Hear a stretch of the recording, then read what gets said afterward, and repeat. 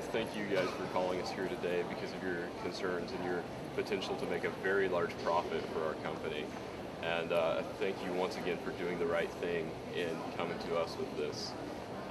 Obviously, let me begin by saying that we care about you, your opinions, and your efforts to make this company even better.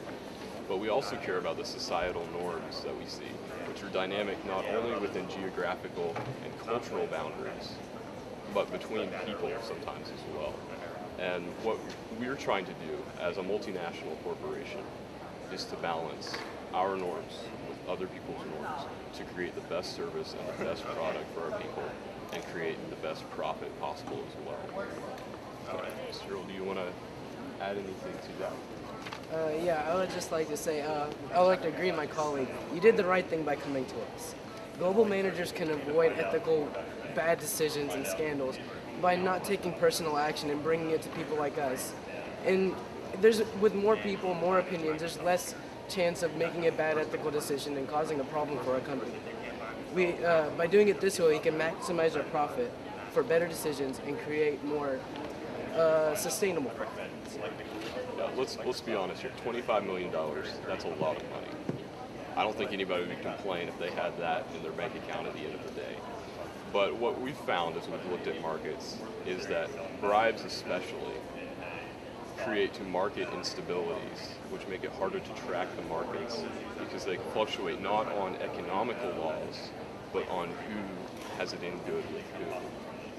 So what we're trying to say, I guess, is that by placing bribes, you're actually hurting yourself and one of the biggest producers of profit in industry, which is efficiency.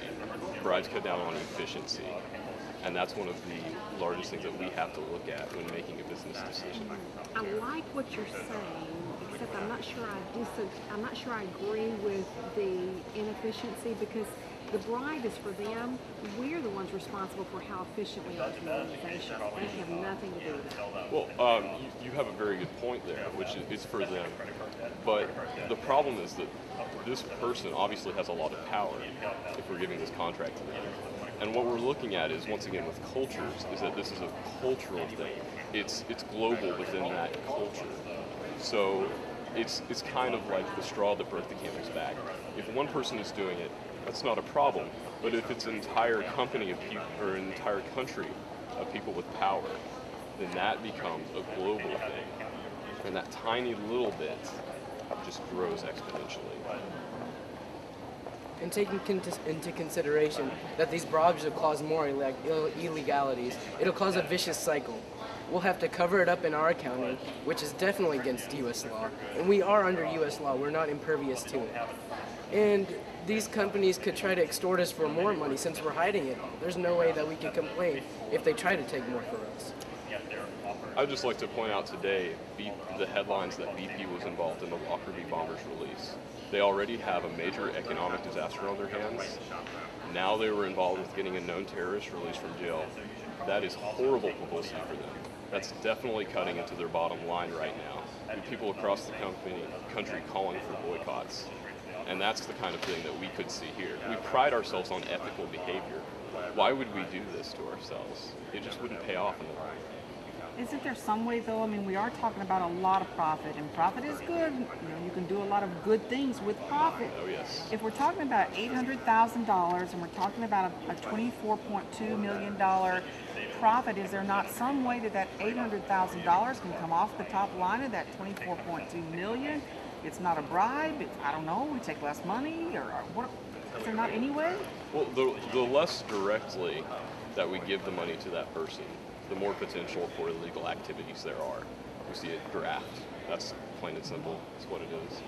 And of course, the $800,000 would come out of our profits as a strange sort of investment capital, I guess you could call it. But in the end, what we're saying is that it wouldn't pay off in the long run. So, do we do the deal with other options? Do we not do the deal? What do you suggest? Our bottom line is profit.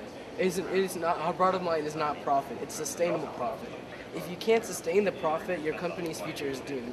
You don't start a company thinking, oh, I'm going to make money next month and then I'm going to close. You make it thinking you're going to make money for years and years to come. By taking these bribes, we're reducing our company's life. Yeah. Simple. Instead of trying to create an opportunity for ourselves by doing things that are illegal, we should wait for a legal opportunity to arise in the market, because that's where the real profit is.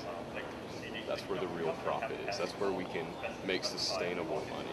You know, we thought this was a legal opportunity, though. Well, I realize that, and that's why we're saying, yes, you guys did do the right thing. And by pursuing this and by checking into this as much as you have done the right thing. And no, nobody is faulting you here.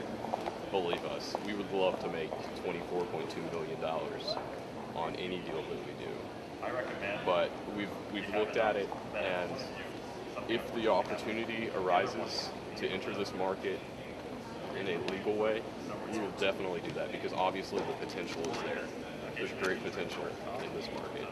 Are you pretty much saying, though, that if we are not going to bribe in some way, or whether we call it bribes, whether we call it capital investment, whatever, we're just not going to do business in the South American market? That's not what we're saying at all. That's not what we're saying at all. We need to foster as a company ethical practices. And by us fostering ethical practices, by other multinational companies fostering ethical practices, hopefully we'll get to the point to where these leaders don't expect bribes when it would violate our own company's conscience, because we wouldn't be doing business with them. Obviously, we can't expect every country or every company to abide by our own policies. But there are things that we should expect companies to do, which is obeying the law, which we wouldn't be doing by United States law here if we entered into this market. Yeah, like my colleague said, the bottom line isn't just profit, it's sustainable profit. I see future business executives in there. I know it. Thank you very much. All right, thank you.